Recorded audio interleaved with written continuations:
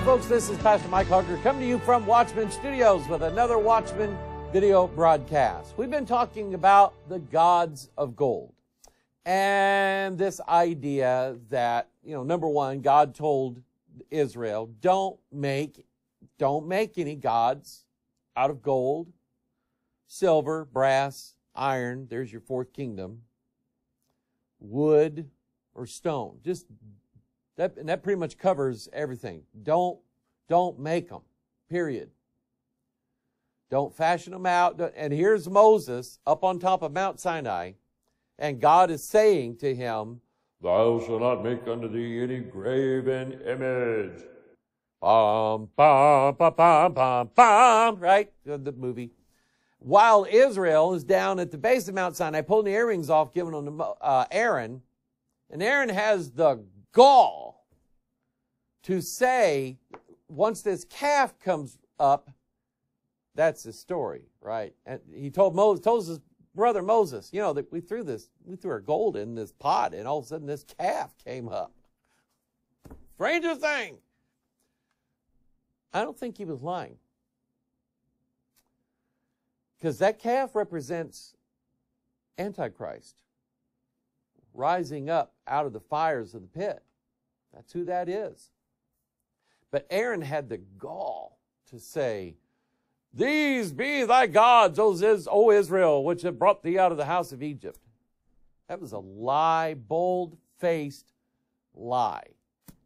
Okay? And so God says, that's exactly why. Moses cast the tables down, has to go back up again and start all over again. All right? So that's what we've been talking about. And this idea, God said, don't make these things, and he told it that for a reason. God, remember, the law protects us. When we put ourselves under God's authority, the law protects us. So the law was there to protect Israel, protect mankind from what he knew was what was really behind the gods of gold, that there are gods. And we know that there's going to be a transformation of everybody on the earth. Everybody. Some are transformed of incorruptible seed by the word of God, which liveth and abideth forever. There is another race. Their transformation, just like the tares at the harvest, their transformation is based upon what they did with their DNA. Right? They were born again, or will be born again, of corruptible seed. Fourth kingdom, they shall mingle themselves. Who are they? Gold, silver, brass, iron. They shall mingle themselves with the seed of men. Seed of men, man's DNA, right? So, think Bible here. And in case you're struggling with this idea, let me show you some verses. This is concerning our transformation, right? And we know what heaven's made out of. Pure gold. Pure gold. Like glass gold. We don't have even pure gold down here. It's not possible for some reason to make it. But up in heaven, they have tons of it, right? So follow me on this. Job 23:10. But he knoweth the way that I take, and when he hath tried me, I shall come forth as gold. Stop right here. Remember a couple weeks ago when I started the Watchman broadcast out with reading 1 Peter, that the trial of your faith, being much more precious than gold that perisheth, though it be tried with fire. Right? And that's what I believe. I honestly, sincerely believe that a generation of believers, their faith is going to be tried by fire. But when he hath tried me, Job said, I shall come forth as gold. Now, that's Old Testament. Let's go to Revelation and see what John saw and heard on the day when Jesus appeared to him, that day when he was, praying in the Spirit. Revelation 1:13, in the midst of the seven candlesticks, one like unto the Son of Man, clothed with a garment down to the foot, and girt about the paps with what? a golden girdle. He was clothed in gold. But then, look at the next description in verse 20. This is Jesus, the mystery of the 7 stars, which thou sawest in my right hand, and the 7 golden candlesticks. The 7 stars are the angels of the 7 churches, and the 7 candlesticks which thou sawest are who? The 7 churches. Now, some people have a problem with this, and I can understand that. Some would literally define the letters to the 7 churches as specific letters to these churches alone, and they're not for anybody else. I don't know, because, Paul's letter to the Ephesians wasn't just to the Ephesians. You get what I'm saying? Paul's letter to the Corinthians, all 4 of them, wasn't just to the Corinthians. It makes up part of our doctrine. So what if the 7 churches represent the entirety of all of the church throughout all ages? The number 7 being the number for perfection and completion. The number 7 being the number for the 7 spirits of God. And the Word of God, the phrase Word of God in this Bible 49 times, 7 times 7. Love it. Okay, so but you understand what I'm saying here. The seven golden candlesticks were who? The church people.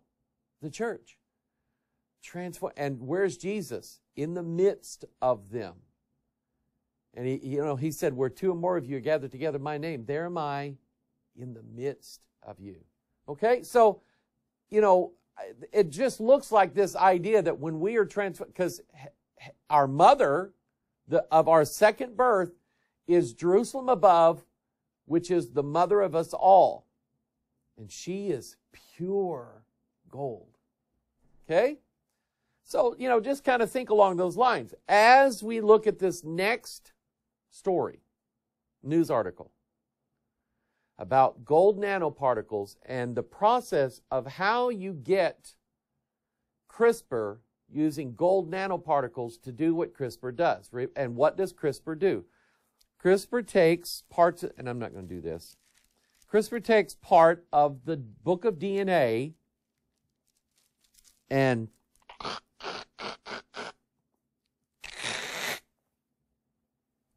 takes it out. Like the Bible Society did with the Greek text. They just took stuff out. Oh, Jesus Christ, that don't belong there. Lord Jesus Christ, that doesn't belong there. Son of God, that doesn't belong there. They just took stuff out. For there are 3 that bear record in heaven, the Father, the Word, and the Holy Ghost, and these 3 are one. Took it out, threw it out. Okay? So the same thing now. We've been changing the Bible for years. Now we've learned how to change DNA. We've learned how to do it better. And as if CRISPR wasn't easy enough, now they figured out a better way using gold. Fred Hutch, scientists, on how gold nanoparticles could bring CRISPR to the developing world. Now, I understand this. We minister in Kenya and other places, and we want to help those people. We want to give them food. We want to try to do what we can for them, pray for them, minister to them, give them the gospel, give them the truth so they can be free. Okay? God take care of the rest. But we're doing what we can. And what they've done is they want to go into third world nations in African communities where sickle cell anemia is a killer. And AIDS is too, by the way. So they want to go and help, but they want to change. White people can't get sickle cell. That's why I'm saying this. So they go to Africa to treat sickle cell anemia with CRISPR using gold nanoparticles instead of a virus. Because that's what CRISPR was. The Cas9 system was basically a viral delivery system because viruses know how to get into cells where they don't belong. Like Jude, Oh, yeah. Oh, I'm getting revelation from God. Hallelujah. Glory. Amen. Like Jude said. Jude said, verse 4, for there are certain men crept in unawares. They infiltrated, who were before of old ordained to this condemnation, ungodly men, like a Jesuit priest sitting on the Greek New Testament committee, and others like him, turning the grace of our God into lasciviousness and denying the only Lord God and our Lord Jesus Christ. So they crept in unawares. They infiltrated where they didn't belong to change and alter the gospel. That's what this is. And again, my heart goes out to third world nations. We want to minister, but people die. Everybody's going to die. It's appointed unto man once to die, and after this, the judgment. They want to cure death. That's what's behind this. They want to experiment on the third world to see how well it works before they start trying it on the first world.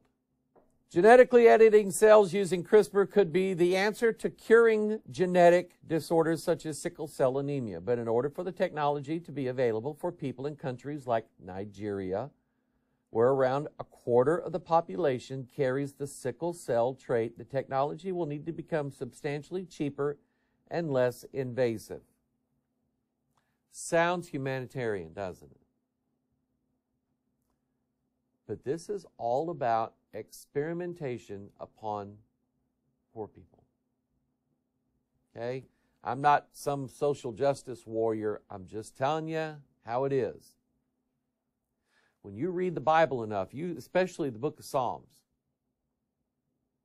and you'll see that the wicked who have the wealth of the world, how they treat the poor. Okay? So scientists at the Fred Hutchinson Cancer Center Research Center are devising an approach that vastly simplifies how CRISPR is applied. Their goal is to create a safe process for gene editing that takes place entirely within the body of a patient. Later on down, it says the researchers think they figured out the first step, which is delivering CRISPR to blood stem cells inside the body. They're doing that using gold nanoparticles that are about 1/1000th the size of a grain of a table salt and able to smuggle in RNA, DNA, and a protein. Smuggle in. Certain men crept in unawares to smuggle in to the cells the alteration of the DNA that's in that cell. The part that they say, we don't like that part. So let's take that out. It's whether you're black or white, you still have the curse of sin built into your DNA. Everybody dies. Black or white, doesn't matter. Everybody's going to die. And it's the curse of sin, and whether you're black and you have a trait in your genes that could possibly develop into sickle cell anemia, or you're white and you're going to die of cancer. Either way, you're going to die. So, it's not a black or white issue. It's built into all of us. And I'm telling you, there's things in here like the Bible, like God telling Adam, you eat of the fruit of that tree, you're going to die. So he broke the law and he did it. God said, you're going to die now. Satan is the one who came and says, not so fast. Not so fast. I think I've got a cure for your death. Just eat the other fruit and ye shall be as gods. And ye shall not surely die. So watch this now. Because, viruses. Viruses are basically just strands of RNA. Single strand. And it gets into cells. And it's always been supposed for years. And they even made one of the, and I talked about this on Pastor Mike Online here a while back. They made one of the Jason Bourne movies, but it didn't have Jason Bourne in it. But it was about a CIA guy whose genetics had been altered. He was a super soldier.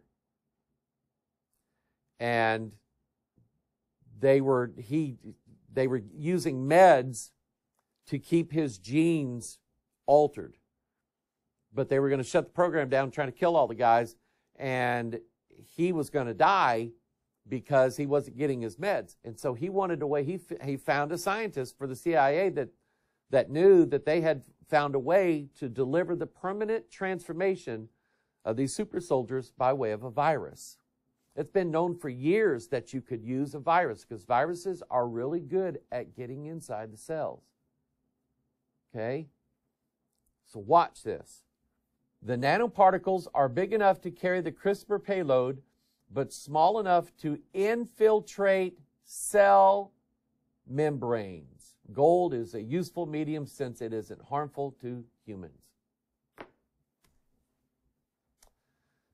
It's basically the gods of gold giving us the promise that we are going to cure death.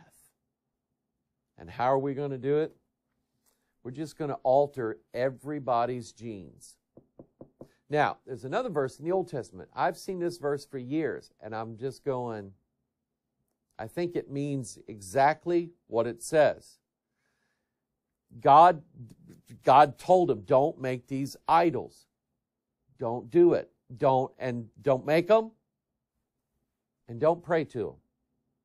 So in Psalm 115, here's what God said. Wherefore should the heathen say, where is now their God? But our God is in the heavens. He hath done whatsoever he hath pleased. Their idols are silver and gold, the work of men's hands. They have, look at that. Man's making a god, all right. They have mouths, but they speak not. Eyes have they, but they see not. They have ears, but they hear not. Noses have they, but they smell not. They have hands, but they handle not. Feet have they, but they walk not. Neither speak they through their throat. They that make them are like unto them. So is every one that trusteth in them. Now, while I was reading that verse, I was counting. They have mouths, but they speak not. Eyes have they, but they see not. Ears, but they hear not. Noses have they, but they smell not. They have hands, but they handle not. Feet have they, but they walk not. Neither speak they through their throat. The 7 golden candlesticks, the 7 stars, 7 angels, 7 golden candlesticks are the 7 churches. Here, you have idols that have 7 things, but they're useless. And then he said, and this is God saying this, they that make them are like unto them. So is everyone that trusteth in them.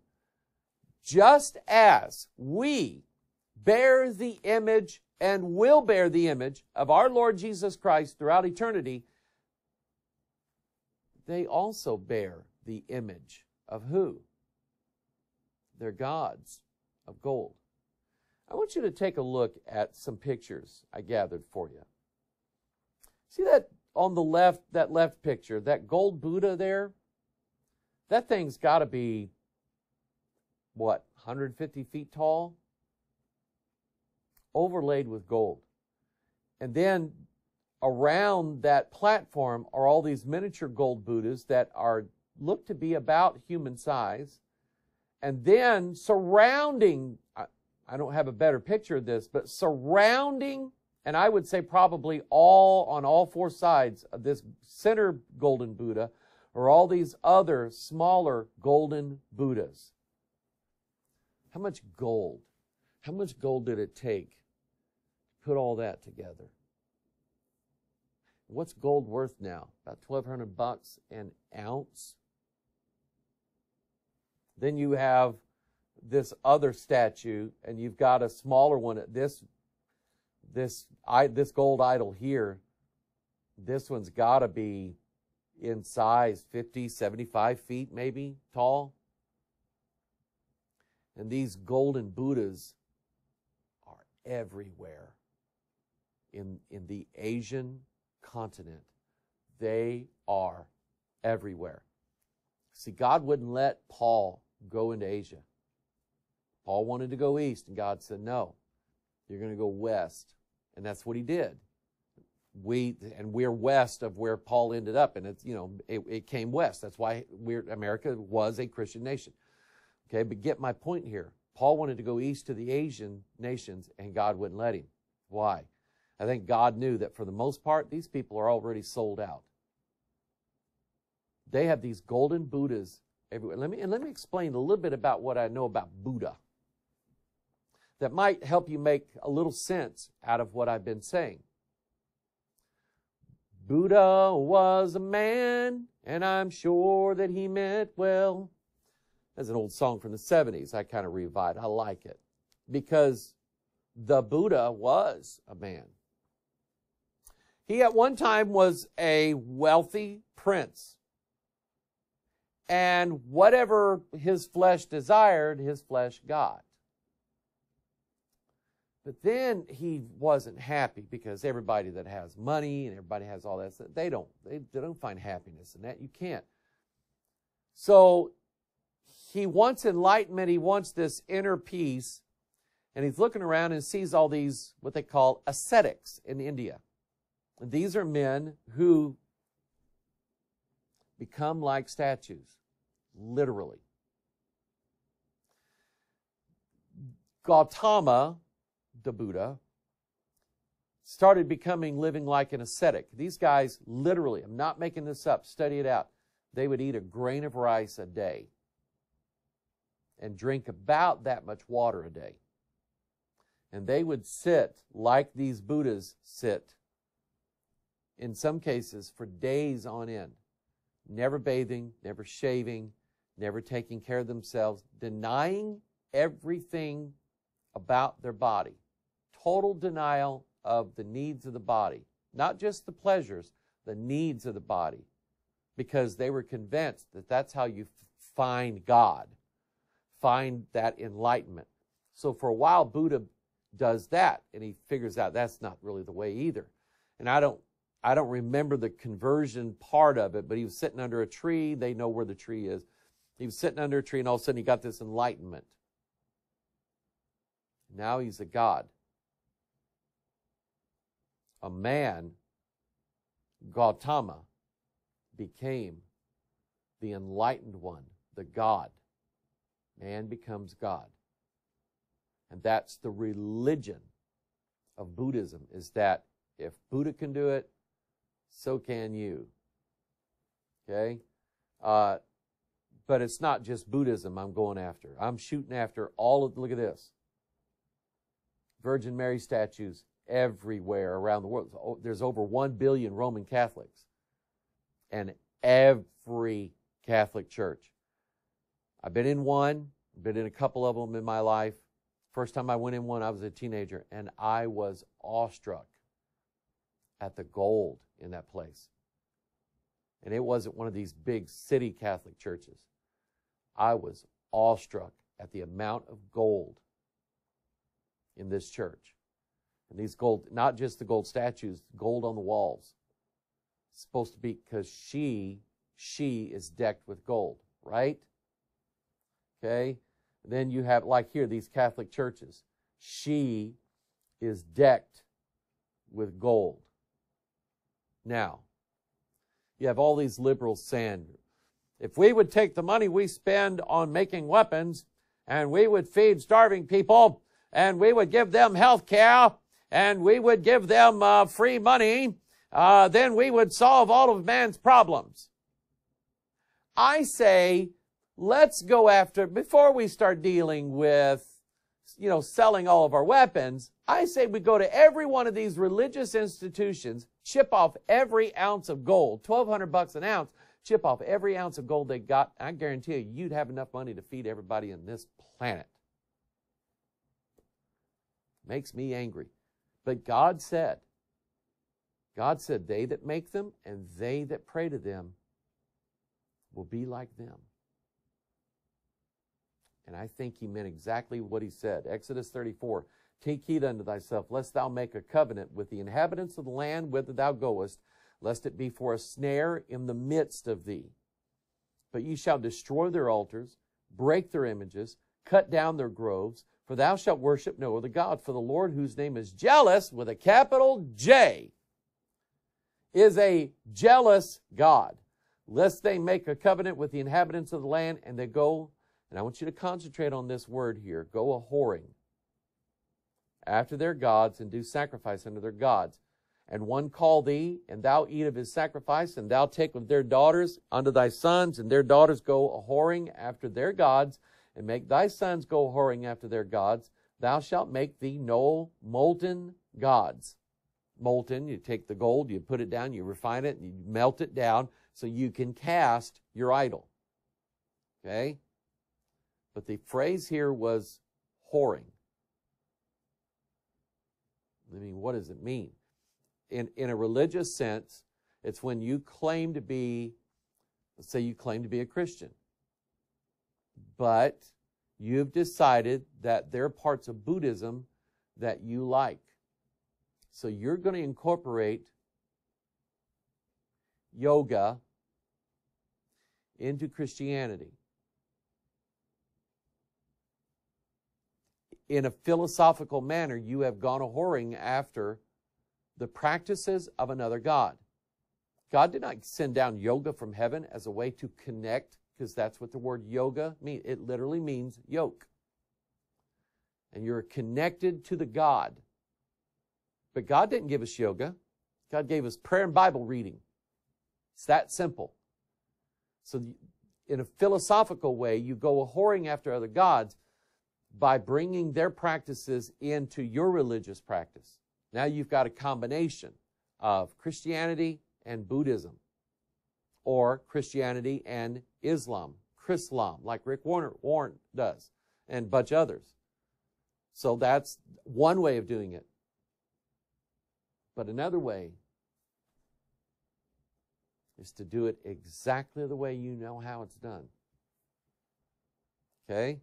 So, God told him, don't do it. Don't cast these golden images. Don't make them. Don't do. When you go into the land and see what they've got, you're going to break them all down, destroy every one of them. And don't go whoring after them. Leviticus 20, verse 2. Again, thou shalt say to the children of Israel, that giveth any of his seed unto Molech, he shall surely be put to death. The people of the land shall stone him with stones. Stop, right here. That's what happens to the fourth kingdom. That's why he said do that. He said, any of the people that sojourn in Israel that giveth any of his seed, it means two things. His progenitors, his offspring, his seed, his children, and it means his DNA. To Molech. And who was Molech? A god of gold.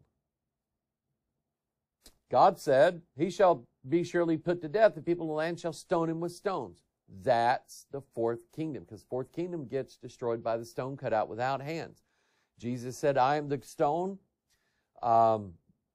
He that falleth upon me shall be broken. That's us who fall upon Christ and are broken, and God remakes us. But he said, those upon whom the stone is fallen upon is grinded into powder. Remember that word. Okay? And verse 3, and I will set my face against that man and will cut him off from among his people, because he has given of his seed, DNA, unto Molech, to defile my sanctuary, your temple, your body, and to profane my holy name. And if the people of the land do it anyways hide their eyes from the man when he giveth of his seed unto Molech, and kill him not, then I will set my face against that man and against his family, and will cut him off. And all that go a-whoring after him to commit whoredom with Molech from among their people. God was serious. God said, this is a virus. I don't want it among my people. I will not have it. I am a jealous God. You might as well deal with it. And you can't bring in other religious practices that are not in this Bible into what we believe. He was serious about it, and he was angry with Israel, because after all the warnings and all the miracles he did for them, they went out and did it anyway. So Jeremiah 3, came to pass through the lightness of her whoredom, that she defiled the land and committed adultery with stones and with stocks.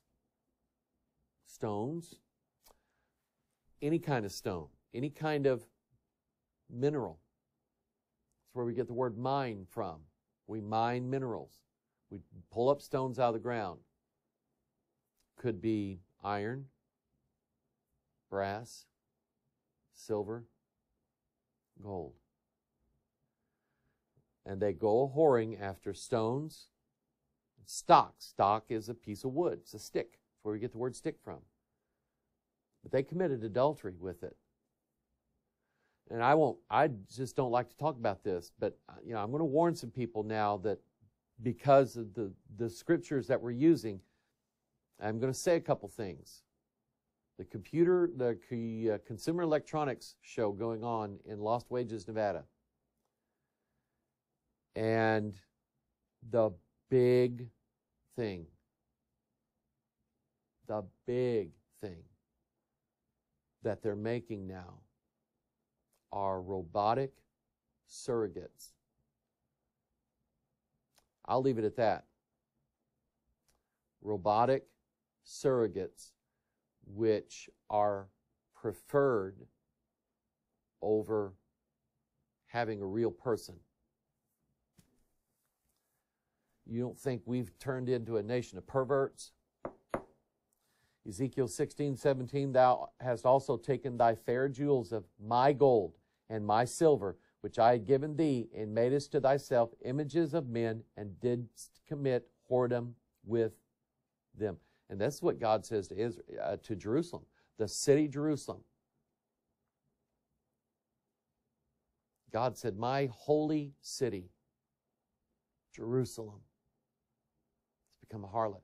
He's taken my gold, my silver, committed whoredom with them. Ezekiel 16.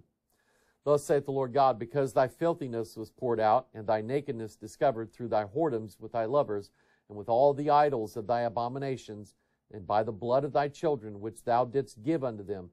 Behold, therefore, I will gather all thy lovers, with whom thou hast taken pleasure, and all them that thou hast loved, with all them that thou hast hated.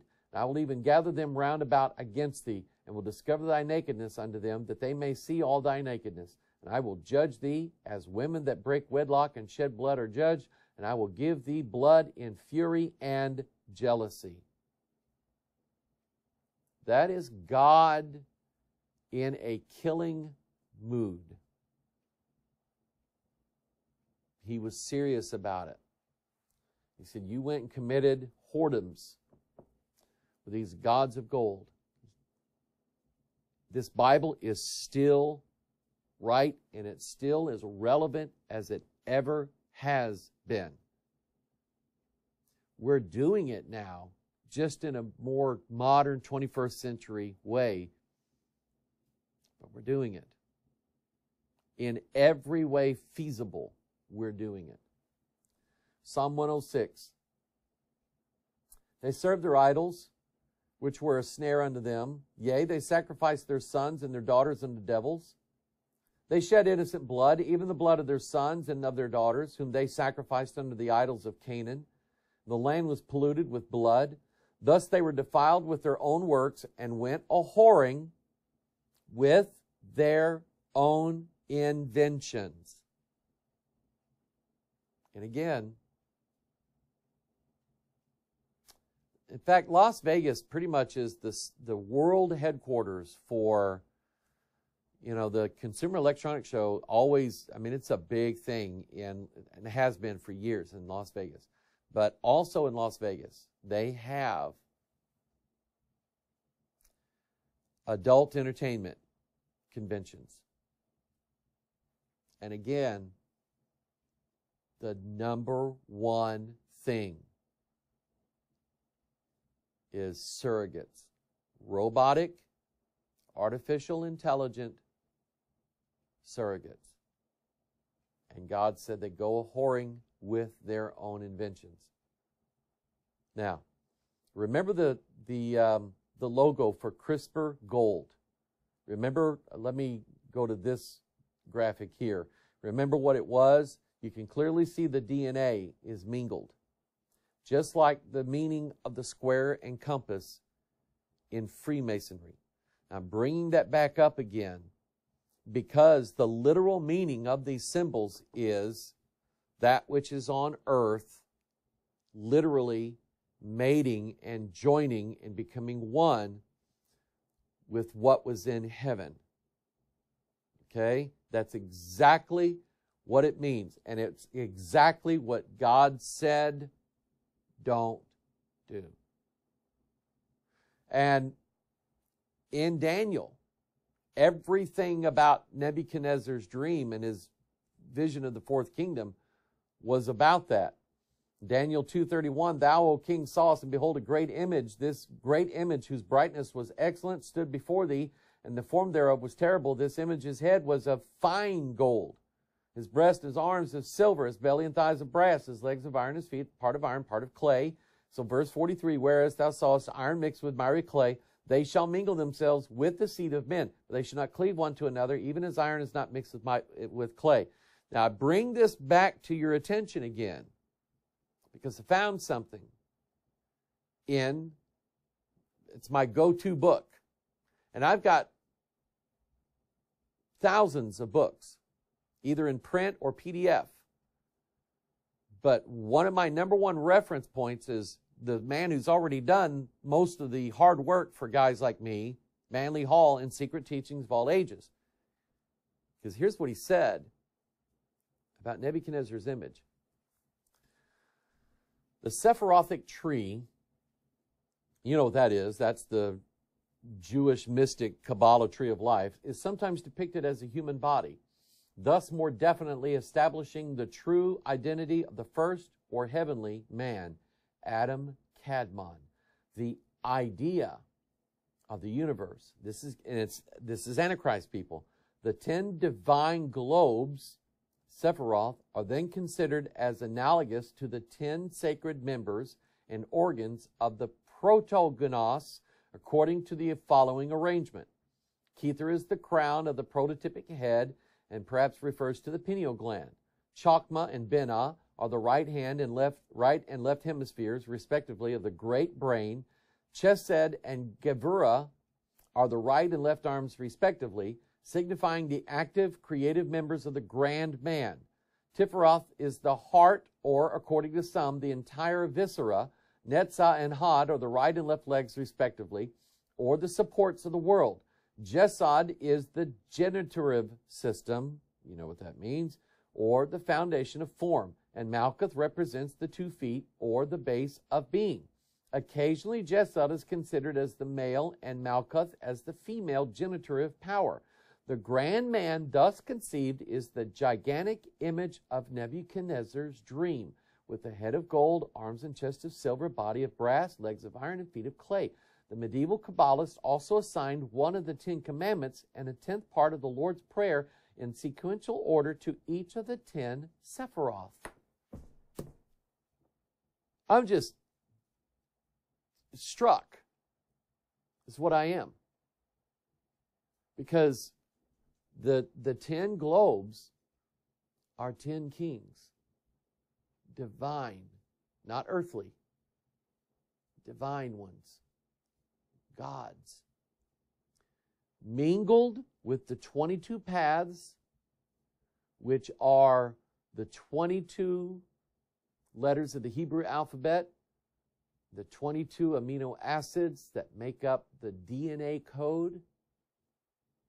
So the 10 plus the 22 is the 32, with one extra hidden, the grand man, Adam Kadmon, being 33. It's all about how they're going to make the beast, how he's going to be created. It is they mingling themselves with the seed of men. And Manly Hall knew it. He knew that Nebuchadnezzar's dream was all about that. Okay? This also, from Secret Teachings of All Ages, the point within the circle is the character of the greater and lesser worlds. Let me stop right. Let me explain what he means. The greater worlds are all the heavens. The lesser world is us puny humans down here on this earth. So the big circle on the outside represents the heavens. The little tiny dot in the middle represents the earth. As the dot is surrounded by its circumference, this world is surrounded by Shemayim. Man, the little world, is included in this symbol because his inner nature is potential gold, which gold is his eternal, indestructible spiritual body. Gold is the masculine principle of the universe. Do you get that? The gold being the masculine principle of the universe, that means the man, all humans down here are the female that the gold mates with to create Adam Kadmon, the grand man, the Buddha, the other Jesus, the Antichrist. Ezekiel 6. Yet will I leave a remnant, that you may have some that shall escape the sword among the nations, when you shall be scattered through the countries. And they that escape of you shall remember me among the nations, whither they shall be carried captives, because I am broken with their whorish heart, which hath departed from me, and with their eyes which go a-whoring after their idols. And they shall loathe themselves for the evils which they have committed in all their abominations. Now, that's the Old Testament. All these places where he just discarded Israel. He said, I was married to you. Here's your bill of divorce, because I'm not getting married to you because you're not pure. You went out after, and Israel did. They went out, they didn't just bow to these idols. They brought in their philosophies and their doctrines and mingled it in with God's law. Same idea. Okay? So now let's bring the New Testament into this. Hebrews 13.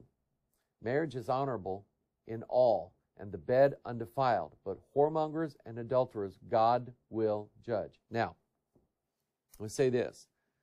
There are a lot of people who love Jesus with all their heart and are born again who have been adulterers. Okay? That's the nature of sin. Lust of the flesh, lust of the eyes, pride of life. Whether you actually committed the act or you thought about it. Jesus said, same thing. Okay? But they can be redeemed. It's not an unforgivable, unpardonable sin. All sin except for blasphemy against the Holy Ghost is forgiven. But think about the future now of what is going to happen. Whoremongers and adulterers. And it's not just people on this earth. The final consummation of a grand marriage is going to take place, joining the heavens and the earth together. But it's the evil angels of the heavens with the evil people of the earth. That's how it's going to happen. Acts 15:20. But that we write unto them that they abstain from pollutions of idols and from fornication and from things strangled and from blood. Acts 15:28. For it seemed good to the Holy Ghost and to us to lay upon you no greater burden than these necessary things, that you abstain from meats offered to idols, and from blood, and from things strangled, and from fornication. From which, if ye keep yourselves, ye shall do well, fare ye well. And the matter taken up in Acts 15 was, okay, these are Gentiles. Do they have to keep the law? Because we didn't keep the law. Let's not lie about it. And they decided, you don't keep the law to get saved. That's the whole purpose of salvation. It's because we can't keep the law. So we say, obviously, you don't keep the law to be saved. But that doesn't mean you just go out and do whatever you want to do. So we're going to give you 4. Remember the 4 Gospels? It's 4 things here, 4 necessary things. And they're all prophetic about what is going to take place, because they're all connected. Pollutions of idols, fornication, things strangled, and from blood. They said in the letter, meats offered to idols.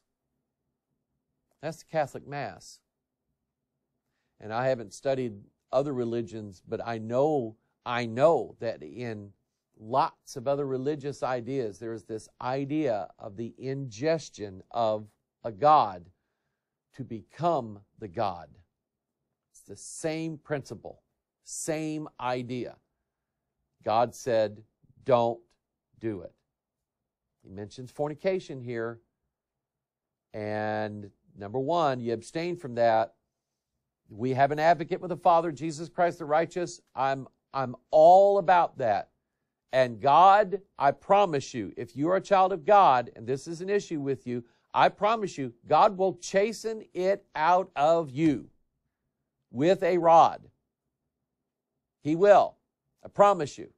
Okay? He's done it for lots of people before. And He'll do it for you. Because He means, the rod is God's purifying method of us to get us to stop doing all the stupid stuff that we've done all of our lives. Okay? So, now, back to Exodus 32 and that golden calf. Do you remember what happened to it? When the people saw that Moses delayed to come down from out of the mount, the people gathered themselves together unto Aaron and said unto him, Up, make us gods which shall go before us. For as for this Moses, the man that brought us up out of the land of Egypt, we wot not what is become of him. And Aaron said unto them, Break off the golden earrings, which are in the ears of your wives and of your sons and of your daughters. Bring them unto me. And all the people brake off the golden earrings, which were in their ears, and brought them unto Aaron. And they received them at their hand, and fashioned it with a graving tool, after he had made it a molten calf. And they said, These be thy gods, O Israel, which brought thee up out of the land of Egypt. It's the Antichrist. Out of the melting pot of all the people, their gold earrings, part of themselves in that fire to refine out so they can make that molten calf. And Moses comes down and finds out about it. Moses is a picture of Christ. Remember what he did with it? Made him eat it. And it came to pass as soon as he came nigh into the camp that he saw the calf and the dancing. Moses' anger waxed hot. And he cast the tables out of his hands and brake them beneath the mount. He took the calf which they had made, burned it in the fire, ground it to powder, and strawed it, meaning he threw it, tossed it upon the water, and made the children of Israel drink of it. They ate their God, just like in the Catholic Mass and other such masses. They consumed their God. And what does the Bible say Moses turned the God into? Powder. Particles. Are you with me? Here's another quote from the Secret Teachings of All Ages. In an old manuscript appears the statement that the Freemasonic order was formed by alchemists and Hermetic philosophers who had banded themselves together to protect their secrets against the infamous methods used by avaricious persons to wring from them the secret of gold making. The fact that the Hiramic legend, talking about Hiram Abiff, the man who built the temple for Solomon, contains an alchemical formula, gives credence to this story. Thus, the building of Solomon's temple represents the consummation of the magnum opus. You know what that means? The great work. Remember my friend Pastor Kelly. A lot of wisdom in that man. Came here and preached years ago. There's two religions. Do and done. Which one do we believe in? And I know a lot of people who would say, do. Nope. It's been done. The work of salvation has already been accomplished by one, Jesus Christ, because he said it is finished, and he meant it. Freemasonry is like every other religion in the world. It says, keep doing. Just like the Catholic Church does. Keep doing, you might get there. So that's what the word magnum opus means, great work, which cannot be realized without the assistance of Hiram, the universal agent, which is the Antichrist. Masonic mysteries teach the initiate how to prepare within his own soul a miraculous powder of projection by which it is possible for him to transmute. Do you remember, if you were like me, you in the 70s and 80s, watching Battle of the Planets, and when the 7 superheroes would turn into the fiery phoenix, he would go, transmute. They were using they were teaching us kids alchemical principles, turning the people into the phoenix, the gold. A miraculous powder of projection by which it is possible for him to transmute the base lump of human ignorance, perversion, and discord into an ingot of spiritual and philosophic gold. The philosopher's stone is really the philosophical stone, for philosophy is truly likened to a magic jewel whose touch transmutes base substances into priceless gems like itself. Wisdom is the alchemist's powder of projection, which transforms many thousands times its own weight of gross ignorance into the precious substance of enlightenment. Now I'm going to bring in one more old guy here. You remember him? Fat Albert Pike. Hey. He was given a stipend, basically money, every month from the Scottish Rite Order to rework the 33 rituals of the Southern jurisdiction, Scottish Rite of Freemasonry. He writes a book called Morals and Dogma, which explain what all of these rituals are all about. And in this book, he references this powder, and he calls it the divine powder. Little particle, little spark of God. The philosophical stones, say the masters, must not be exposed to the atmosphere, nor to the gaze of the profane, but it must be kept concealed and carefully preserved in the most secret place of the laboratory, and the possessor must always carry on his person the key of the place where it is kept. He who possesses the grand arcanum, which also means the great secret, is a genuine king, and more than a king, for he is inaccessible to all fear or empty hopes. In all maladies of soul and body, a single particle from the precious stone, a single grain of the divine powder, is more than sufficient to cure him. Let him hear who hath ears to hear, the Master said. And it irritates me that men like Fat Albert Pike and others bring in Scripture. They use the tongue of theirs to speak these heresies and then bring Scripture as if Jesus wants us to follow alchemy or yoga or any of these other practices. God said, once again, the idols of the heathen are silver and gold, the work of men's hands. They have mouths, but they speak not. Eyes have they, but they see not. They have ears, but they hear not. Neither is there any breath in their mouths.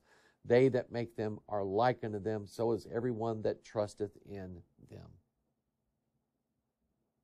That gold nanoparticle that they figured out now can infiltrate the cell membrane, get inside what is the tabernacle of the Most High God,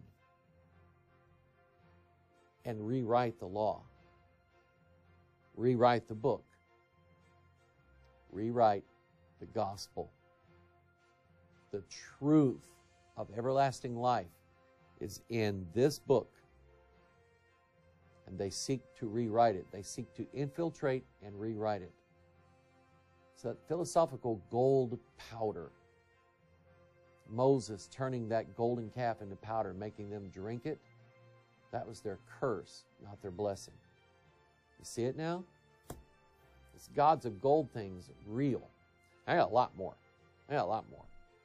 Okay? Don't have time today. Let's call it a day. We'll put more out later on. All right? I love you. Continue to pray for our ministry.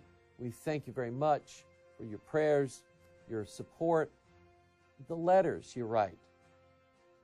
I read them. I read the emails. I just don't have time to answer everybody back because this takes a lot of time. It's worth it. And I appreciate you and I love you. You are the reason why we do what we do here at Bethel. I want you to know that. God loves you, so do I. We'll see you next time. Bye-bye.